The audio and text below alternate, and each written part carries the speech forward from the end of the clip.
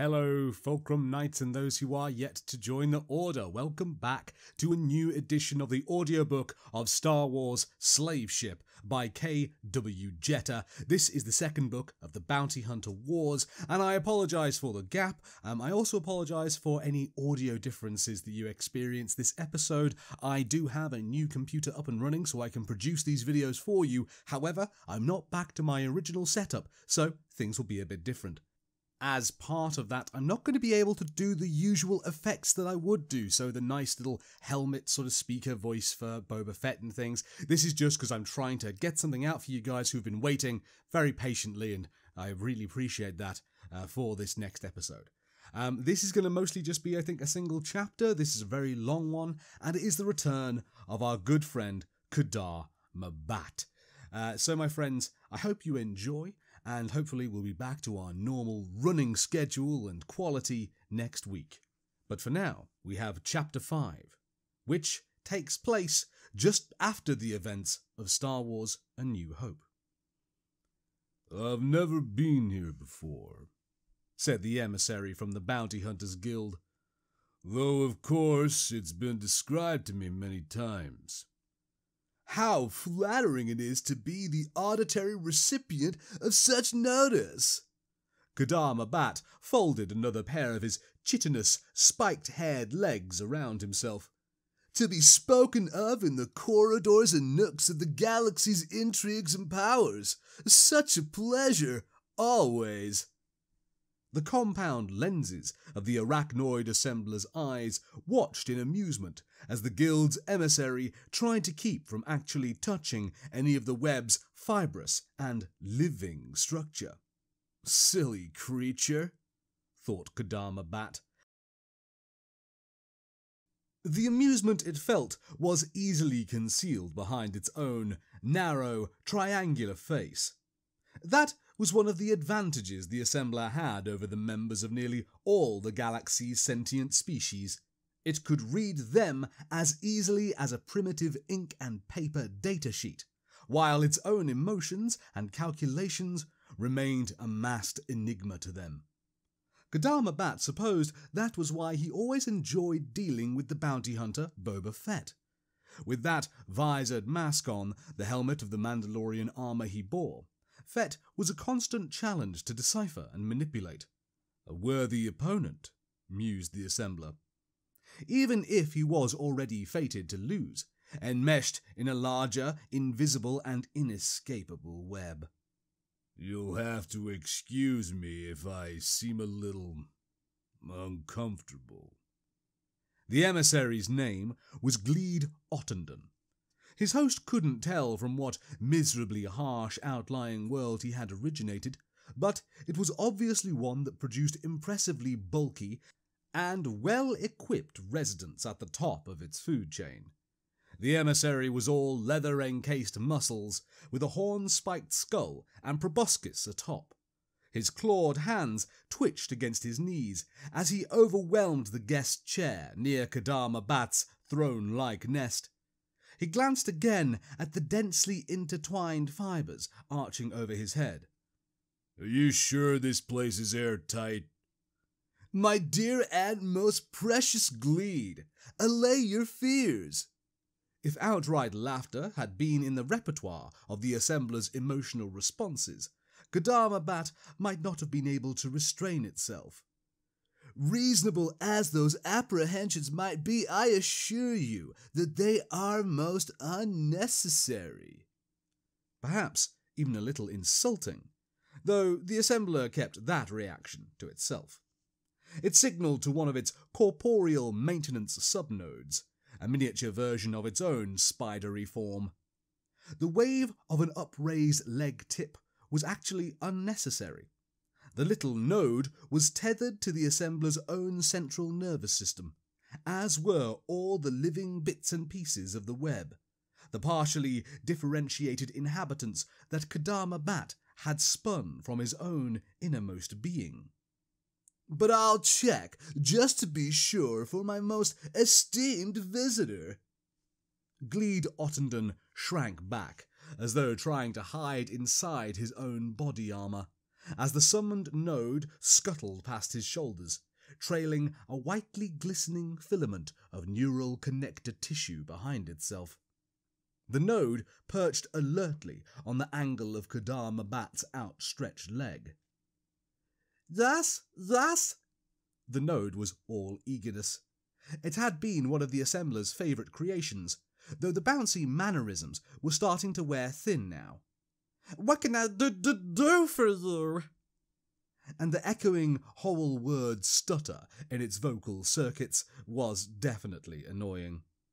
Kadama Bat made a personal mental note, in the unshared segment of its own cerebral cortex, to eliminate that flaw with the subnode's successor, after this one had been re-ingested. Anything at all. The curved walls of the web's central chamber seemed to move and shift, all of the gathered subnodes turning the varying levels of their communal consciousness toward the discussion taking place in their midst. A general alert had gone out over the web's neural fibers as to just how important these meetings were. Underneath a few dangling nodes, Gleed Ottenden cringed at the sight of the bustling, enveloping activity. "A status report, please." Kadama Bat made a show of giving orders to the subnode clinging to its extended leg. That was all for their visitor's benefit as well. There was no real need for courtesies being extended to the things that were as much a part of the assembler as its own segmented abdomen and thorax. "Regarding our dear little home's atmospheric pressure, is all as it should be, pray tell?" The subnode was silent for a few seconds as it shifted its minimal nervous system into communication with the rest of the web's bioengineering and homeostasis maintenance nodes. Their wordless back-and-forth conference evoked a tingling sensation inside the tactile processes of Kadama Bat's central cortex. For a moment, it could feel the interlaced network of the web's outer sheath, as though its soft abdomened body had expanded to the limits of its sensory perceptions. Drifting amid the stars' cold points of light, the web's rope-like strands were studded with functioning scraps of various machines and spacecraft. Those bits and pieces were the only ones that the assembler hadn't spun itself, but had incorporated into its extended being, usually as the final payments due from one extortionate scheme or another. The foreclosed-upon debtors were usually expelled through one of the web's annular exit ports to deal with the vacuum as best they could.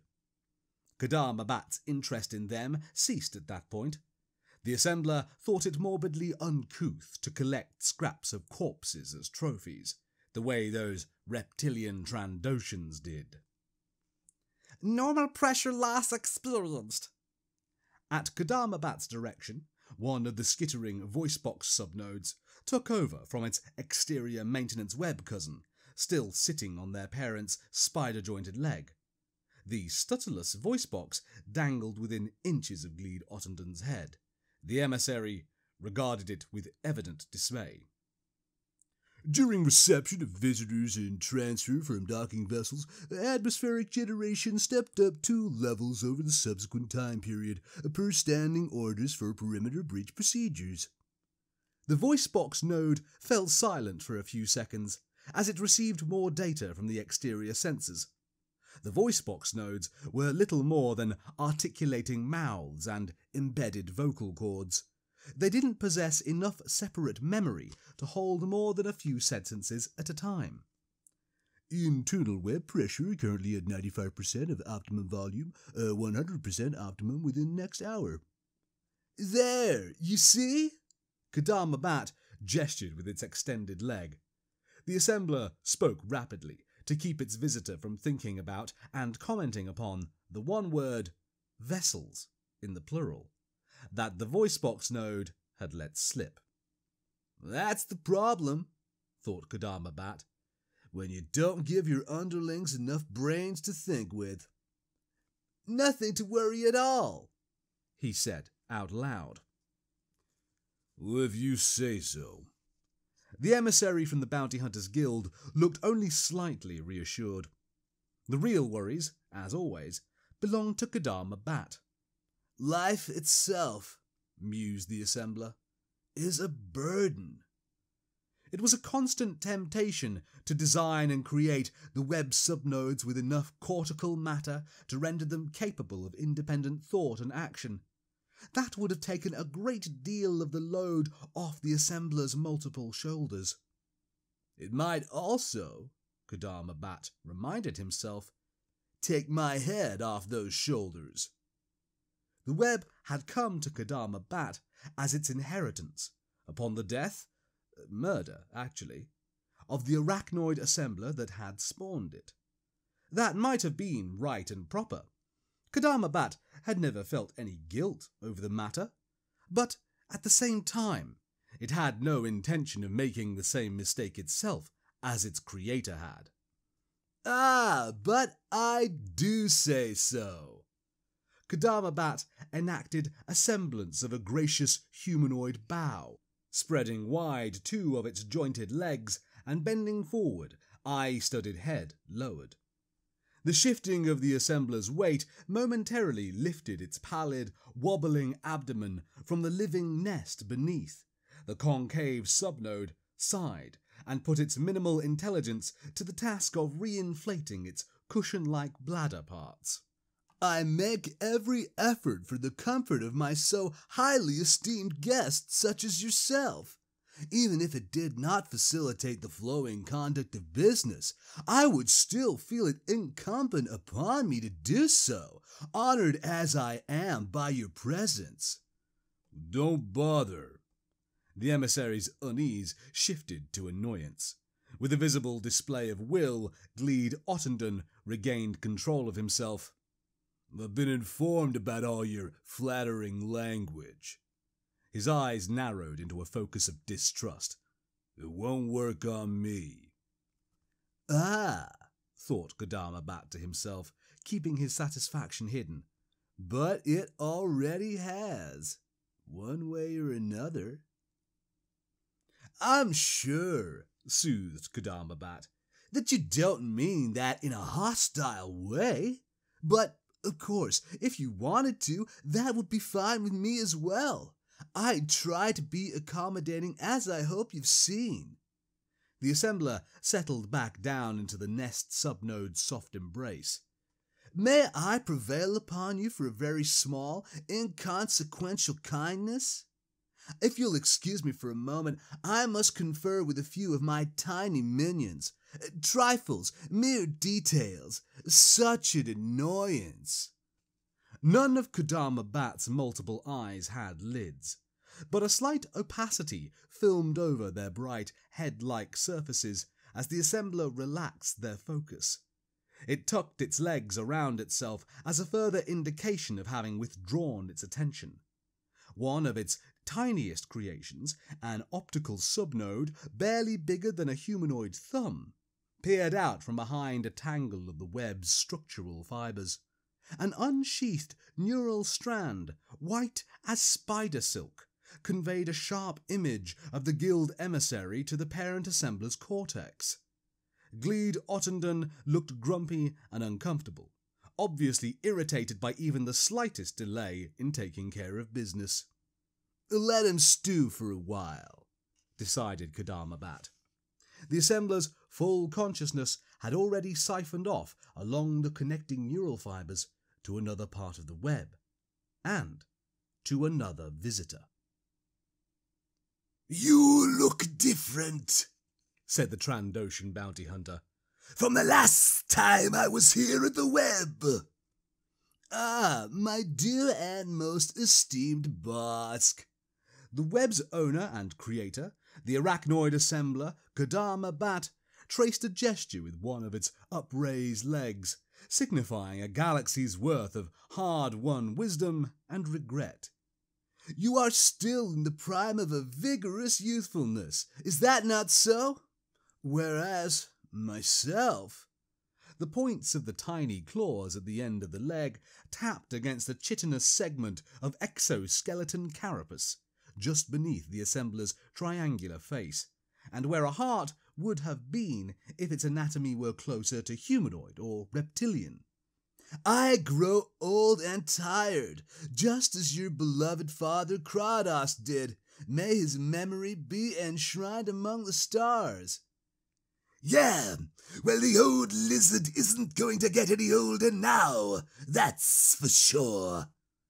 A glow of satisfaction kindled in Bosk's own scale-covered breast. His father's bones, gnawed and picked clean, rested in Bosk's trophy chamber, where he could gloat and meditate over them any time he wished. Served him right, thought Bosk, grinding his fangs together as though retasting the memories of his predecessor. With Trandoshans, death was the penalty, not just for getting old and tired, but for getting in the way of the next generation. Bosk specifically. If his father Kratos hadn't tried to hold on so tightly to the leadership of the Bounty Hunters Guild, things might have not gone so gruesomely for him. Or perhaps they might have. Recycling the protein and other constituents of one's elders was such a time-honoured tradition among their species, it would have seemed a shame not to have carried it on, even if Kratos had graciously surrendered the guild's leadership to his heir, Bosk. He was a tough old lizard, mused Bosk aloud. His tongue traced the broken point of one of his own fangs. In a lot of ways. Deep is the measure of my own reminiscing, said the assembler. When I recall your father Kratos, many were the dealings I had with him. Much business did we do together, and most of it was highly and mutually profitable, I assure you. Believe me, I know all about that. Bosk folded his arms across his chest. His elbow nudged one of his holstered blaster pistols. I was in on a lot of that business, the profitable stuff and the unprofitable. What can I say? Two of Kodama Bat's legs lifted in an approximation of a shrug. It's a dangerous galaxy in which we live. Poor, struggling creatures that we are. Not everything works out as planned, does it? That's the truth, brooded Bosk. He had long harboured the notion, more than that, a cherished dream, that when he took over the Bounty Hunters Guild from his father's faltering claws, he would inherit a powerful and united organisation, one that he would be able to rebuild into the dominant, semi-legal force among all the inhabited worlds. It could have been bigger than the great criminal syndicate Black Sun, inasmuch as the guild had the ability to operate on both sides of the Empire's laws. Criminal overlords such as Jabba the Hutt hired bounty hunters, as did Emperor Palpatine, by way of his various underlings. In that sense, bounty hunters had always operated as sanctioned lawbreakers, to the degree that their clients either didn't care about or turned a blind eye to whatever methods were being used to bring in the merchandise. Just as long as the job gets done, thought Bosk. It was a sweet arrangement, or had been. The Trandoshan's musings turned bitter. Real sweet, Bosk nodded slowly. Until Boba Fett screwed it up. Not for himself, but for the Bounty Hunters Guild, and worst of all, for me. You seem pensive, commented Kodama Bat, nesting across from where Bosk sat. And so unfortunately melancholy. How that grieves me. Perhaps it would be better if we let the past be the past, and let go of those thorny memories that impinge upon the tender flesh of our bosoms. Easy for you to say, growled Bosk. As far as he could tell, nothing was poking at the assembler's globular abdomen hard enough to draw blood, whereas he could just about taste his own, filling his mouth. It was in Kodama Bat's nature to have profited from the debacle that had befallen the Bounty Hunters Guild. Bosk wasn't exactly sure how the assembler might have gained from it, but he was sure that it had happened. No wonder the spidery creature could be so gracious.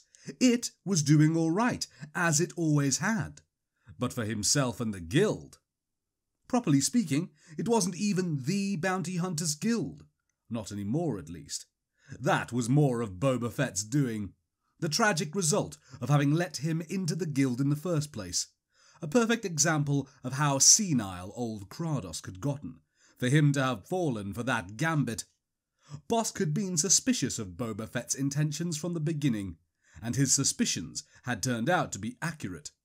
The outcome of Fett's joining the Bounty Hunters Guild had been to split the organisation into two, neither one of them as powerful as the original, and both factions locked in combat with each other. One faction, the True Guild as it called itself, was led by the elders that had been the original guild's governing council behind Bosk's father Kratos. The other faction was primarily made up of the younger guild members who had chafed for so long underneath the increasingly slow and inept leadership of the old Bounty Hunters Guild, and who had seized upon the internecine turmoil created by Boba Fett as their chance to break away and form a new organisation. Bosk had thrown his lot in with the latter group, the Guild Reform Committee. It was a committee in name only.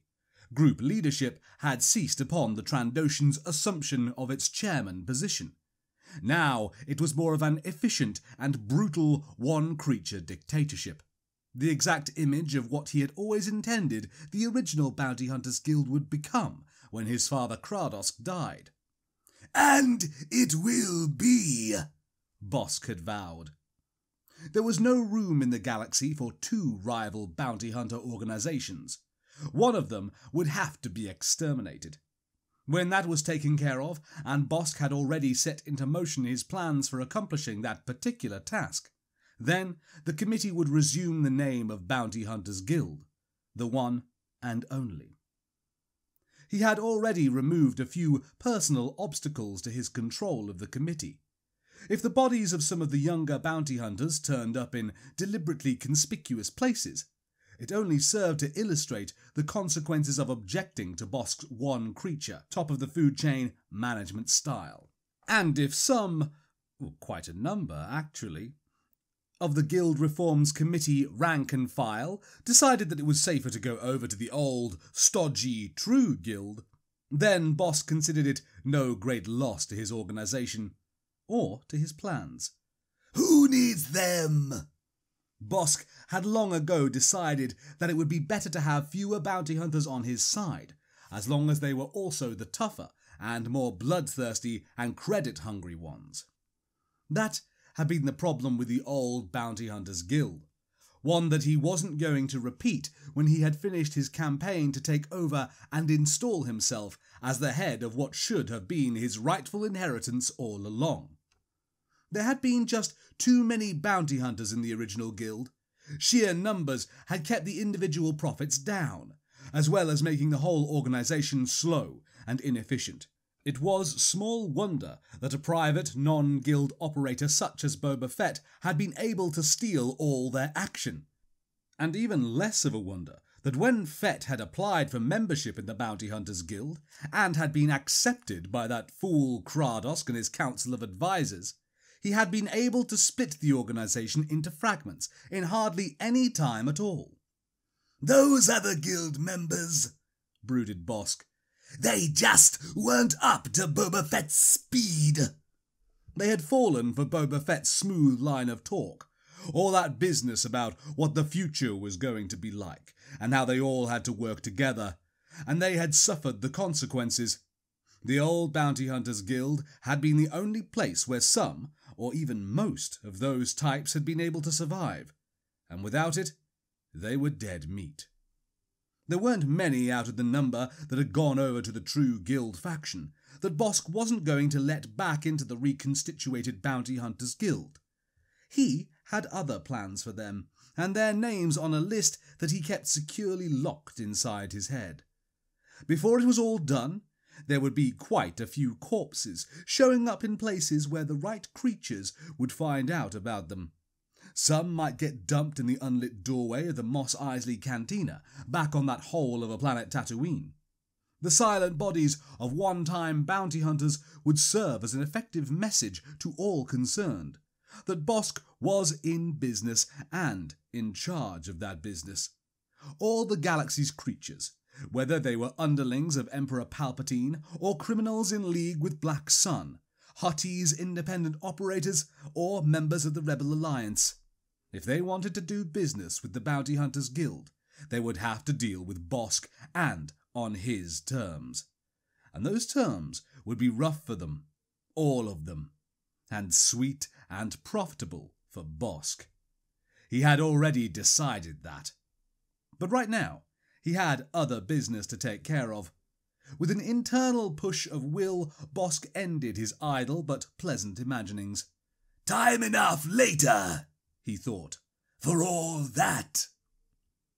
After his own plans and schemes had come to glorious fulfillment, there would be a lot of bones added to Bosk's memory chamber, including those of his arch-rival Boba Fett. That severed skull would be a particularly fine trophy, encased in its dark visored helmet of a Mandalorian armour. But right now, if all those plans were to bear fruit, Bossk had to attend to his present business, no matter how unpleasant the surroundings, and repellent the creature to whom he had to speak. Kadama Bat's high-pitched voice cut through the last fragments of the Trandoshan's reverie. "Please," spoke the assembler, "consider yourself under no unseemly obligation to hurry. At least do not do so for my benefit. As your humble servant, I wait upon your convenience." "Yeah, right." Bossk focused his slit-pupilled gaze on the arachnoid squatting across from him, its spidery legs tucked around the pale globe of its abdomen. He was already wondering if there was some way to include Kadama Bat in his plans, so that the assembler's hollowed-out exoskeleton wound up among his other trophies. Kadama Bat watched and approved. The assembler's most trusted creation, the accountant subnode named Balance Sheet, was doing a good job of handling the Trandoshan bounty hunter Bossk. Balance Sheet took care of so many things now. The subnode's responsibilities had expanded far beyond those for which Kadama Bat had designed it. Simple number crunching and tracking the ebb and flow of credits in the web's coffers. Kadama Bat should have known from the beginning, when he had just spun Balance Sheet's essential brain matter from the assembler's own neurocortex, that the subnode would eventually turn out this way. "It's just like me," thought Kadama Bat, with an unavoidable trace of parental pride. "Cold and calculating, and so nicely devious." Deviousness was called for. When one had twice as many visitors to the web, and twice as much business to conduct as a single entity could take care of, even as versatile and multitasking a creature as the arachnoid assembler had its limits. Plus, there were additional difficulties with this particular pair of visitors. Much trouble would ensue if either one found out that Kadama Bat was engaged in talks with the other. Gleed Ottenden was here representing the interests of the True Guild, the loyalist faction of the now splintered Bounty Hunters Guild, and Bossk represents himself, thought Kadama Bat with an inward, appreciative smile. Any other claim was a useful fiction, both for the Trandoshan and any other creature doing business with him. The Guild Reform Committee's members might have been fooled, but Kadama Bat wasn't. Bossk was an ambitious and ruthless individual, much as his father Kratos had been before advancing age had rendered the elder Trandoshan slow and gullible, and dead at the claws of his own offspring. Using the neural feed from the optical subnode perched in one of the web's smaller chambers, Kadama Bat viewed Bossk and itself. The latter was also a useful fiction, though Bossk certainly wasn't aware of it. Some time ago, years or even decades of standard time units, the assembler had shed its external carapace, but hadn't discarded the hollow replica of itself. Kodama Bat had decided there might be other uses for the empty exoskeleton, and had even spun out from itself enough neurofiber and simple muscular tissue to turn its former shell into a controllable likeness of its own physical form. The masquerade was completed when the clever accountant subnode Balance Sheet proved itself capable of crawling inside the shell, linking up to the neurofiber's synaptic receptor points and performing a passable imitation of its creator, the original Kodama Bat. "Right down to my ornate language," Kodama Bat had judged. "Such an apt pupil." The assembler's own calculating nature was tinged for a moment with a warming, emotional glow, a phenomenon otherwise unknown to him. The simulated Kodama Bat, the carapace with the subnode Balance Sheet inside, made its excuses to the grumbling Trandoshan. A moment later, the real Kodama Bat felt the tickle of the subnode's consciousness, like a tug on the neurofiber connecting them. "Well done!" Kodama Bat directed its own thoughts toward the subnode. "You have this bounty hunter completely deceived." Balance Sheet responded with appropriate and becoming modesty. "Your praise is unearned. It was easy. He wishes to believe the things he hears. My speaking is but your words in another mouth." "But nevertheless performed with meritorious acuity." Kodama Bat had never lavished such words or thoughts on any of his other subnodes. That would have been like praising one of the compound eyes in the inverted triangle of its head, or one of its multi-jointed legs, or any other mere part of itself. For that was all the subnodes were, mere created extensions of the assembler's self. To make such statements about the little accountant subnode only indicated how different Balance Sheet was from the others in the web, and how much Kodama Bat had come to depend upon it. Another emotion, that of anticipated regret, welled up inside Kodama Bat's chitin-mantled breast. "I'll miss it when it's gone." That thought was carefully kept from the subnode. Kodama Bat had no intention of letting Balance Sheet discover the fate planned for it. The assembler had already decided that the accountant subnode's days were numbered. No matter how useful and important it had become, the mere fact that Balance Sheet had evolved and taken on such importance, becoming Kodama Bat's most valuable creation, sealed its doom. Balance Sheet already had developed more intelligence and independent volition than all of the web's other subnodes combined. That was why it could handle such a task as imitating Kodama Bat from inside the otherwise empty carapace. In the far reaches of Kodama Bat's memory, before it had become the galaxy's leading fixer, arranger, and go-between for the various world's criminal and semi-criminal elements, it could remember having become just as valuable for the affairs of its predecessor, the arachnoid assembler that had spawned it as a mere subnode. That predecessor had wound up making the mistake that Kodama Bat had sworn not to repeat, that of letting one of its creations become too intelligent and independent. However valuable and convenient such a node's services might be, they weren't worth the price of eventual rebellion, mutiny, and murder. Patricide might be in the natural order of things for some species, an inevitable segment of the passage from one generation to the next. That was the way it was for Trandoshans like Bosk, from all reports. Whether it was the same for assemblers such as itself, Kodama Bat had no idea. The only other member of its species that Kodama Bat had known had been the one that had created it, and that it had murdered and consumed in turn. Those acts had seemed natural enough, or at least easy and satisfying, when Kodama Bat had done them. Sometimes, though, in the web's dark and silent drifting between stars, in those brief intervals when there was no business to be conducted, the assembler allowed itself to wonder if it might be the exception, an aberration from the natural order. Perhaps its millennia-old predecessor had grown old and tired, and had created and groomed its chosen successor with an innate capacity to rebel, kill, consume and usurp.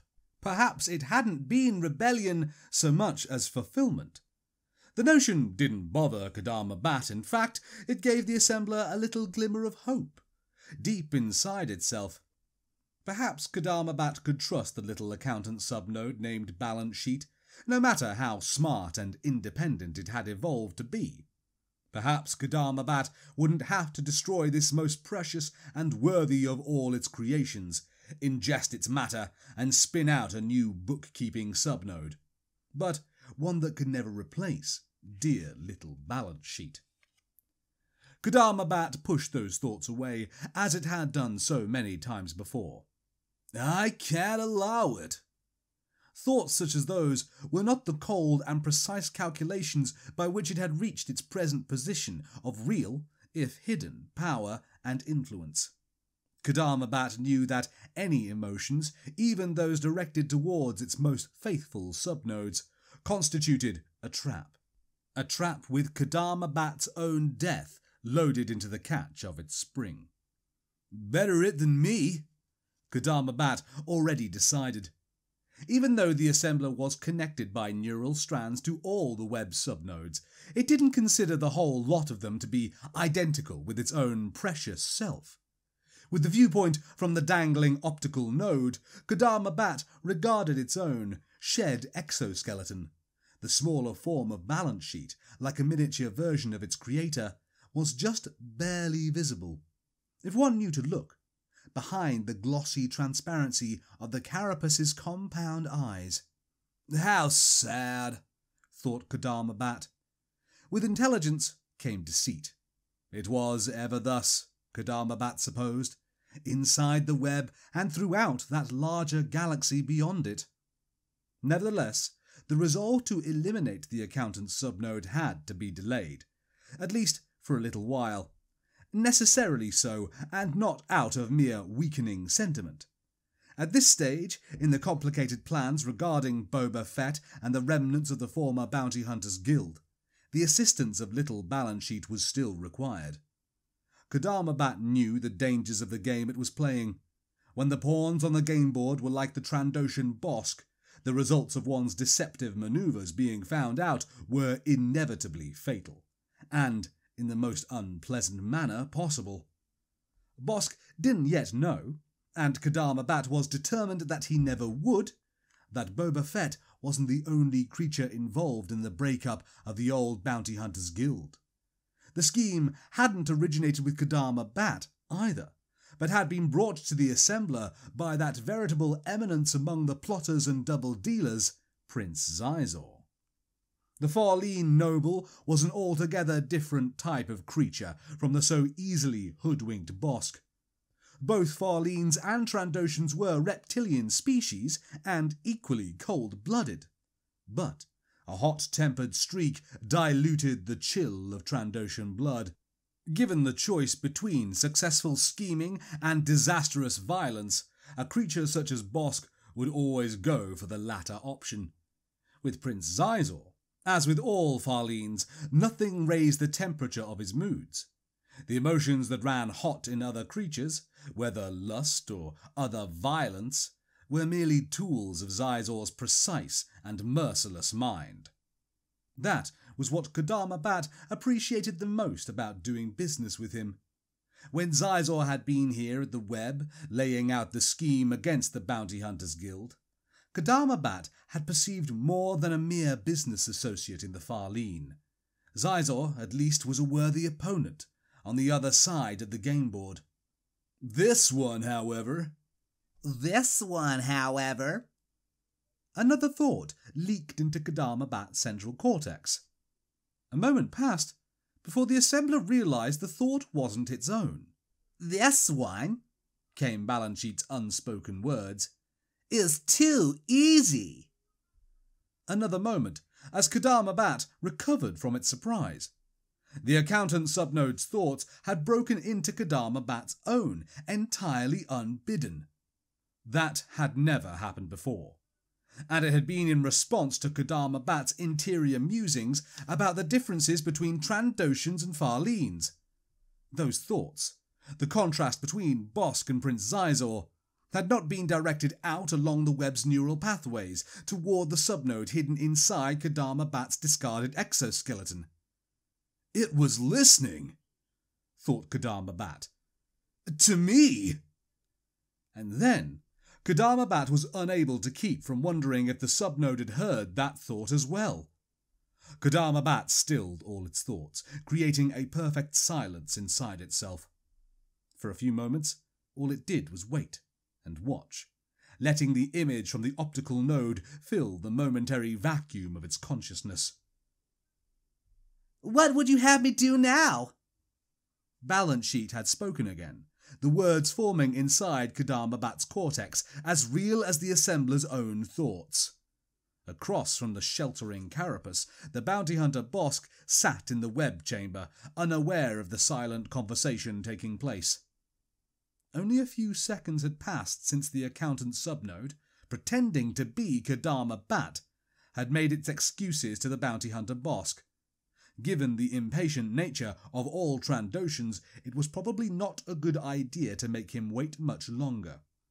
Kodama Bat regained enough of his internal composure to address the waiting Balance Sheet. "Proceed with the negotiations," spoke Kodama Bat along the neural fibers connecting him to the subnode. "The Trandoshan's confidence has obviously been gained due to the excellence of your masquerade performance." Kodama Bat kept the tone of its thoughts carefully unemotional and controlled, suppressing any kind of anxiety or suspicion on its part. "If that is easy for you, so much the better." The subnode's response held the same apparent lack of emotion. "As you wish," thought Balance Sheet. "And as you so wisely instructed me." For a few seconds longer, Kodama Bat watched via the optical node in the smallest chamber as the disguised Balance Sheet resumed its cajoling flattery of the Trandoshan Bosk. The assembler kept its own thoughts hidden, disconnected from the strands that might have conveyed them to the accountant subnode or any other that Kodama Bat had created. Its resolve, that it had already made regarding the fate of Balance Sheet, was even stronger now. "As soon as this business with the Bounty Hunters Guild is over," Kodama Bat assured itself. "Definitely." The assembler allowed its consciousness to flow back from the extended neural fibers of its web and recondense in its own body. Kodama Bat was once again aware of the main web chamber surrounding itself where it had left Gleed Ottenden, the true guild's emissary, waiting. "Better safe than sorry." "It's about time," Gleed Ottenden grumbled as the assembler raised its head and blinked its multiple eyes. "I don't have endless standard time units to waste on this matter." "An infinity of apologies, my most profound regrets." Kodama Bat rearranged itself into the gently sighing, accommodating nest. The assembler performed another imitation of a humanoid bow, lowering the narrow triangle of its head before the visitor. "Farthest from my mind is any wish to seem other than entirely honored by your presence. Believe me." "Let's just try to wrap this up." The assembler's flowery language produced a sour expression on Ottenden's sharply angled muzzle. "There's really only one basic issue that needs to be settled, and it's a simple one. Are you with us or not?" "Pardon?"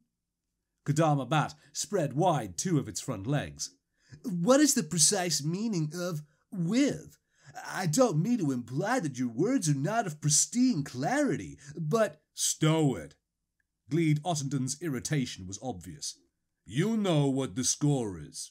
There are two factions that came out of the Bounty Hunters Guild, and there's only gonna be one left eventually.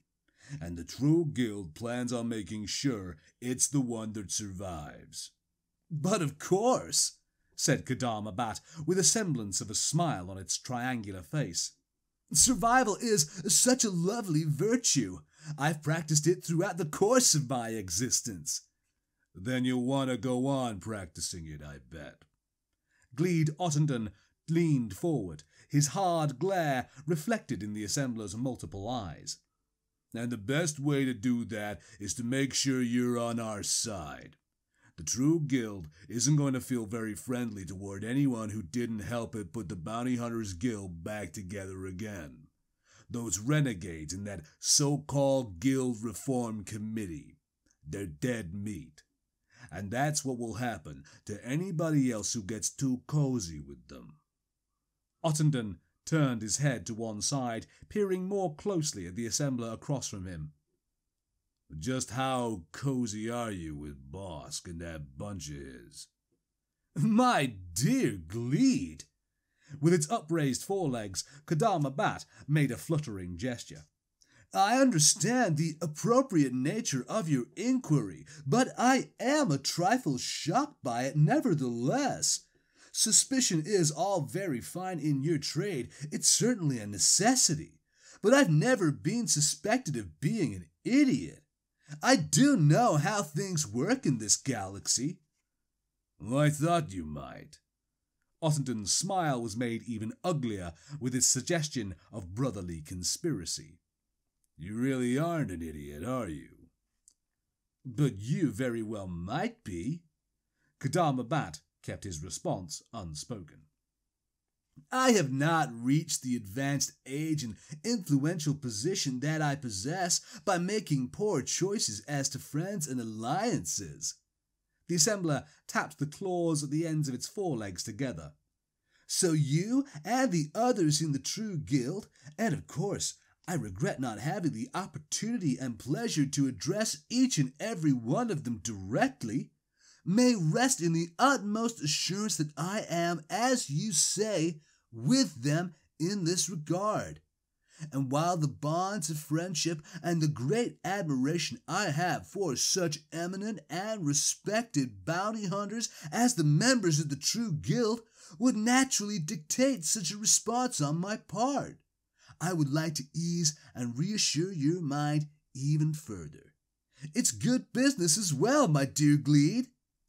The assembler refolded its legs around its cushion-cradled abdomen. "Business that I wish to continue carrying out in the future, as mutually profitable as it has been in the past." "Well, I don't know about mutual," grumbled the True Guild's emissary. "It's always seemed to put more credits in your coffers than in ours." "How grievously wounded I am to hear you say such a thing." Kadama Bat let himself sink down into the soft embrace of its nest, the better to indicate its mortification. "Perhaps at that happy time to come, when the upstarts have been so righteously and inevitably vanquished as the original Bounty Hunters Guild has been restored in all its glory, then we can go over our account books together and come to a financial reconciliation." The assembler's voice became even more soothing.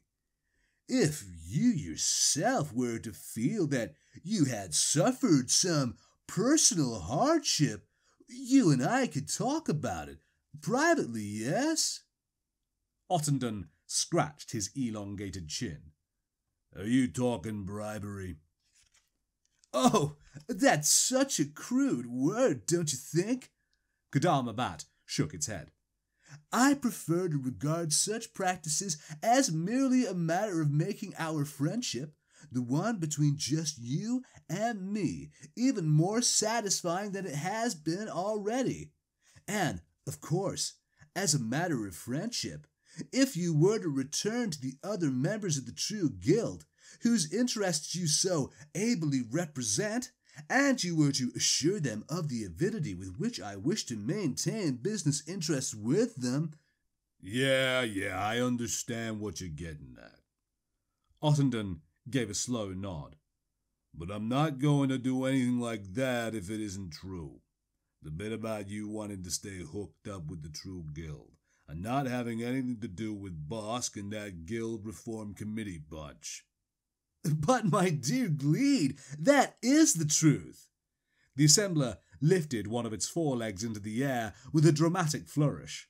I swear it, absolutely and unconditionally. Kodama Bat tucked the leg back with the others around itself.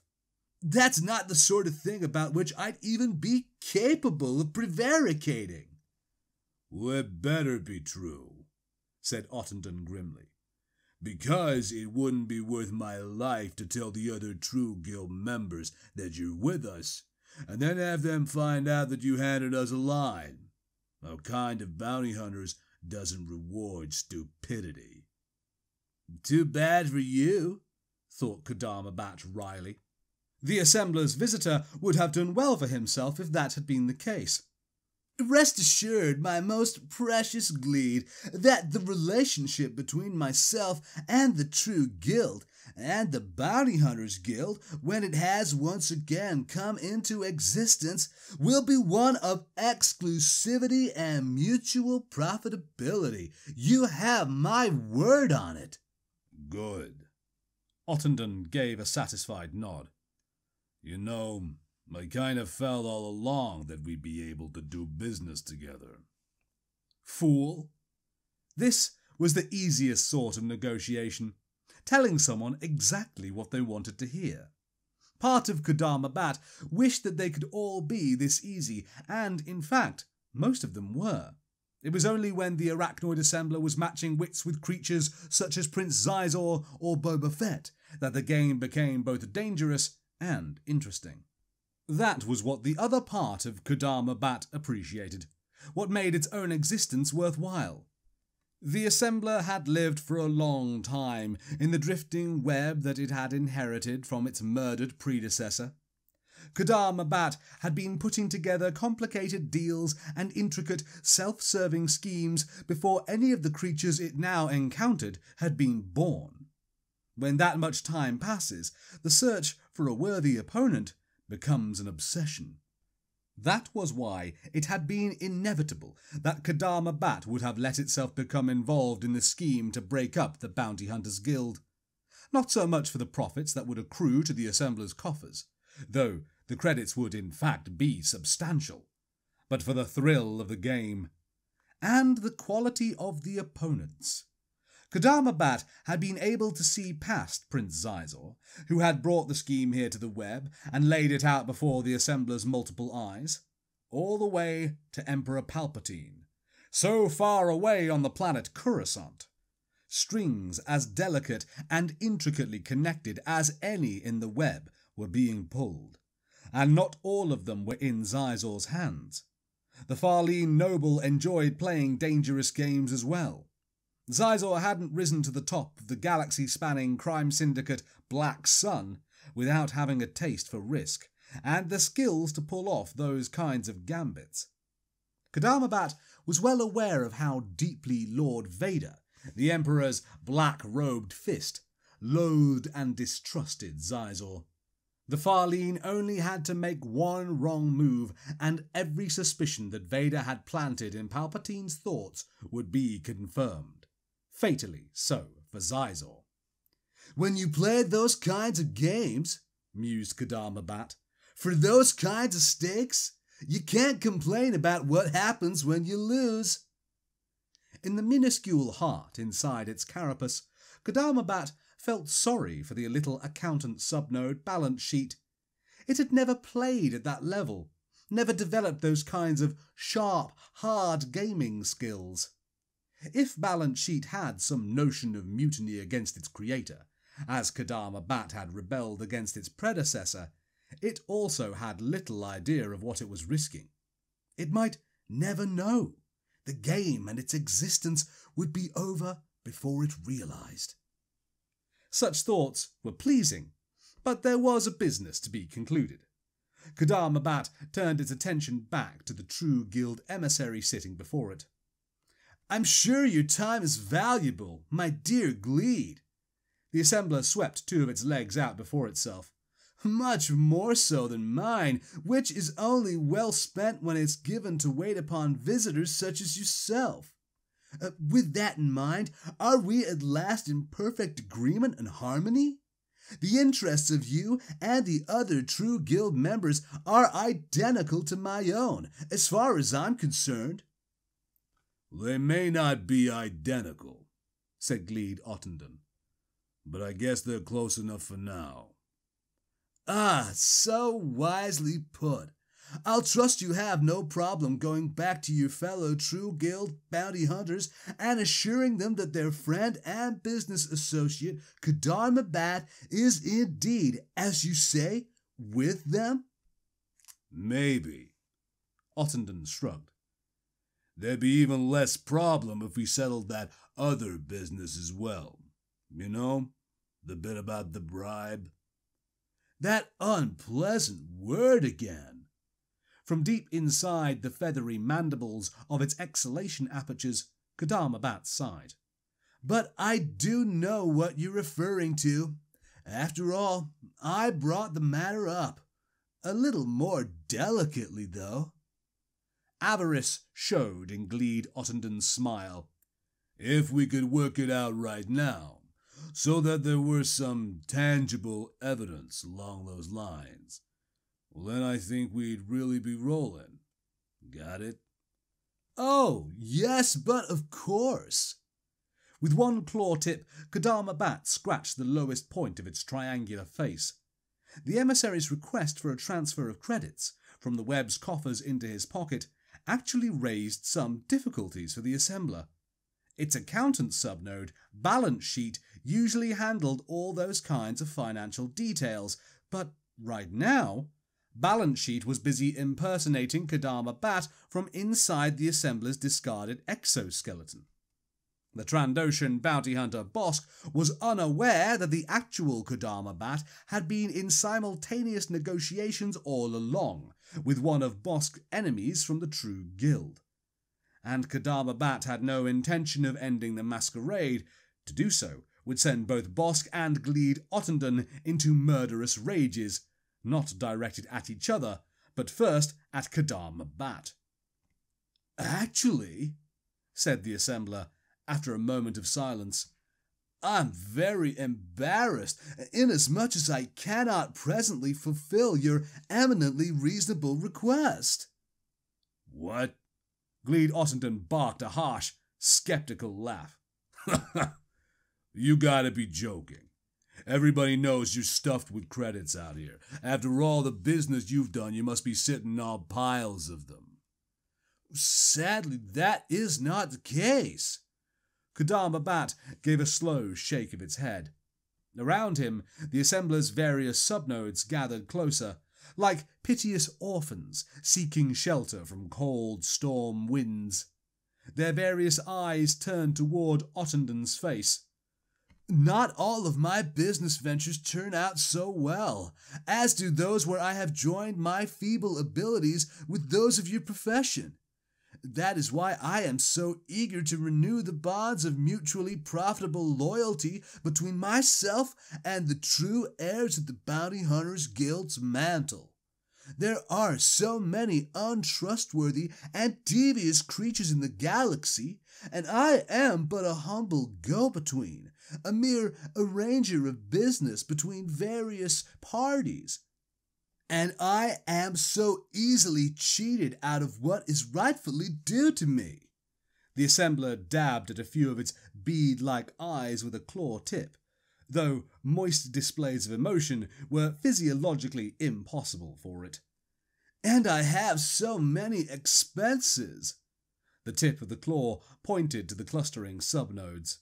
"Really, the upkeep on this place, it's practically more a medical than a business expense." "Spare me." The True Guild emissary gazed at the arachnoid creature with disgust. "You want to plead poverty, take up somebody else's time." Ottenden began fastening the brass hooks of its outer cloak. "I don't want to hear it, but don't forget." He stood up from where he had been sitting, then menacingly leaned over the assembler. "You owe me." "A debt of honor," squeaked Kadar Mabat, drawing back from Ottenden's jabbing forefinger. "Every standard time unit will begin with my recall of exactly this matter." Yeah, I bet. With his massive shoulders almost scraping the chamber's curved, fibrous walls, Ottenden looked around himself. How do I get out of here? I've got to get back to the guild. They'll be waiting for me. Kadama Bat let one of the internal guidance subnodes scurry away and lead Ottenden to the web's main docking area. There was another, smaller dock on the other side of the web. That was where the Trandoshan bounty hunter, Bosk's ship, Hound's Tooth, was moored, safely out of Gleed Ottenden's view.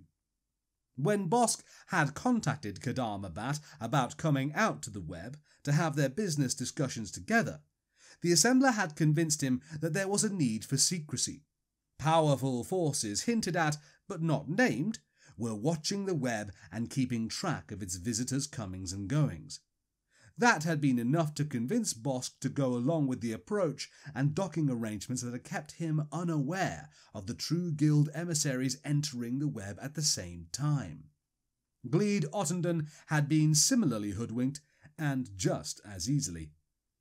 Without leaving its nest in the web's main chamber, Kadama Bat reconnected with the neural input from the optical node he'd used just a little while before. The deeply suspicious face of the Trandoshan Bosk immediately came into view, just as clear as if the assembler had been in the other chamber with him, instead of the disguised accountant subnode Balance Sheet. What's that? Bosk turned his head, listening to some distant sound. Over the elongated strand of silken neurofibre that connected them, Kadama Bat directed the optical node to refocus so that the assembler's discarded exoskeleton could be seen as well. Pardon? A voice identical to Kadama Bat's spoke from inside the carapace. The accountant subnode Balance Sheet spread two of the exoskeleton's forelegs apart in a gesture of bafflement. To what do you refer?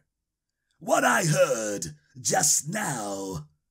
The nostrils on Bosk's scale-covered snout flared wider, as though he could breathe in some telltale molecules from the web's recycled atmosphere. Sounded like a ship taking off. In the vacuum of space, outside the drifting web, the rush of low-power docking engines from Gleed Ottenden's ship would have been inaudible. But enough vibrations from the disengagement of the docking subnodes had travelled through the structural fibres of the web's exterior for Bosk's sensitive hearing to have picked up. A smaller tremor, one of apprehension, moved inside Kadama Bat's chitinous body. If Balance Sheet, inside the assembler's shed carapace, bobbled its response, then Bosk might very well leap to the conclusion, accurate enough, that the web had had another visitor while he had been here. Yes, it did sound like that, didn't it? All of Kadama Bat's spidery legs clenched around its nest as it heard the distant subnode's words. But, continued Balance Sheet's voice, of course it wasn't. How could it be? In the view from the optical node, dangling from the ceiling of the smaller chamber, Bosk's slit-eyed glance turned toward the carapace of the Balance Sheet inside. You tell me, said Bosk, just why it wasn't a ship leaving here. It's simple enough, said Balance Sheet mildly. My dear Bosk, the only reason any sentient creature comes to my humble web is to conduct business with me, and very grateful I am for their visits. But you see me before you right now, don't you? And for all this time that we've been together, and that I have enjoyed to such a degree. Is that not so? I couldn't very well have been discussing business affairs with any other creature, as you've had my undivided attention all the while. A set of the exoskeleton's shoulders lifted in a parody of a humanoid shrug. So why would anyone else have been here? Really, I don't delude myself that my home has charm sufficient to attract guests for any other reason. Bosk's eyes squinted even narrower, signalling deep disgust. The scales of his brow tightened as the brain behind them scrabbled at the problem. So, what was it then? Merely the waste disposal function here aboard my web. The balance sheet steered carapace slowly shook its head. How embarrassing to talk of such things, rude plumbing and all. But I have the same housekeeping dilemmas as any other vessel that moves through such empty space as that surrounding us. Some certain waste products must be jettisoned for hygiene's sake. It's best to expel them with sufficient velocity to leave the navigational zone around oneself free of, shall we say, distasteful impediments. The carapace's triangular face, a replica of Kadama Bat's own, displayed a slight smile. Really, my dear Bosk, even the ships of Palpatine's Imperial Navy do very much the same thing. Oh, yeah, Bosk slowly nodded. I guess you're right. Not really, thought Kadama Bat to itself, though the assembler admired the fabrication it had just heard the accountant subnode deliver. The truth was that the web completely recycled its constituent matter. Kadama Bat had an instinctive aversion to letting go of any particle, no matter how small or insignificant, that had ever entered the web's living construct. To do so would have been like losing a piece of the assembler's own body. But, it admitted, as long as this Trandoshan is fooled, the truth hardly matters. When Bosk had finally departed the web, the hound's tooth, released from the docking subnodes a safe interval of time after the other ship's disembarking, Kadama Bat complimented its creation on the quick and sure handling of the bounty hunter's suspicions. "Well done," said Kadama Bat. Secure in the embrace of its pneumatic nest, the assembler let the accountant subnode perch on the claw tip of one raised foreleg. In the distant and smaller chamber, the shed exoskeleton was once again a hollow likeness of the assembler's physical form. "You handled the Trandoshan in a way to inspire pride amid the internal organs of your creator." "Merely a matter of business." Balance Sheet displayed no embarrassment at receiving such praise. "If I show a facility in that regard, it is because all interactions between sentient creatures can be reduced to a matter of credits, expenditures, and debits." One of the accountant's subnode's limbs traced the outline of a zero in the air. "Sum and divide." And divide and conquer. Though, of course, conquest was rhetoric a little grander than absolutely necessary. Kadama Bat was perfectly satisfied with a higher than average rate of profit. "That's always the best advice." Kadama Bat let the accountant subnode scuttle back into its usual resting place, deep in the internal corridors of the web. If the assembler wasn't careful, its rudimentary heart might soften once again toward the smaller replica of itself. Much had been accomplished with the subnode's assistance. The Trandoshan bounty hunter Bosk had gone away, convinced of the same thing that his opponent, Gleed Ottenden, was, that Kadama Bat and all its devious scheming was allied to the interests of his fragment of the old bounty hunters' guild. Let them go on believing that, thought Kadama Bat. When they found out otherwise, it would be too late for them to do anything about it. Whether the true guild or the Guild Reform Committee won their battle with each other, that mattered little, as long as Kadama Bat won. The assembler folded its legs around itself and meditated over what the next steps in its scheming should be. And there we have Chapter 6 come to a close. Chapter 5 come to a close. We'll be moving on to Chapter 6 in our next episode. Very long one, as I mentioned, really big, long one, setting up some of the bigger plots in this and saying hi to Kadama Bat, reminding ourselves of the strange nature of the assembler and the dangers it has from the creations it makes of its own body. A fascinating piece of Star Wars, a really interesting sci-fi idea. I always love to see Kadama Bat. However, I will say that I think, again, this author sometimes reminds us of things too often, because he'll remind us of something he told us a couple of pages ago. And maybe that's just because the author knows, like, yeah, this is a real long chapter.